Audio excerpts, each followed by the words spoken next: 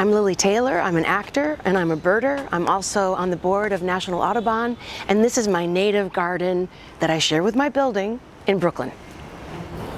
Because of birds, that's how I got interested in native plants.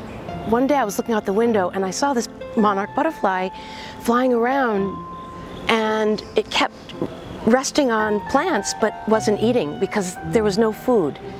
Because all the plants there were actually not from here. They aren't native.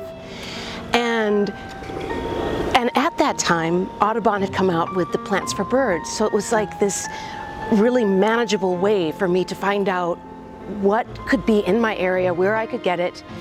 And so I did.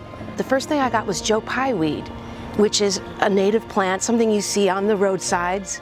I planted it, and within an hour, the monarch was on the plant. And from there, I was a no-brainer. I was off to the races.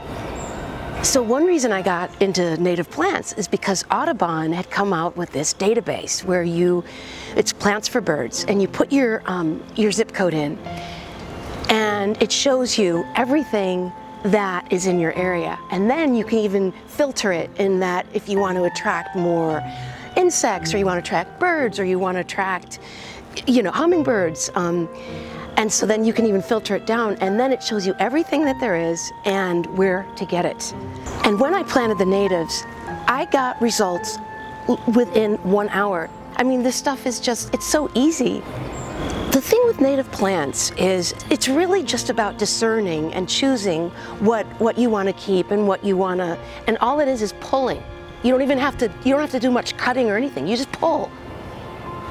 They found that just little patches can make a huge difference. From a bird's point of view, if you're looking down and you just see buildings, no habitat, and then and you're starving, and then you see this little patch, you can go down and hit it and get some food.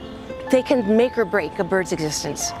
And so it's not all for naught. This little area I have in Brooklyn really means something. Planting something, knowing that it belongs here, knowing that it's providing a food source for insects, for birds, seeing the whole ecosystem function. It feels like how things are supposed to be. And to have that feeling in this sort of disjointed, crazy world is really nice.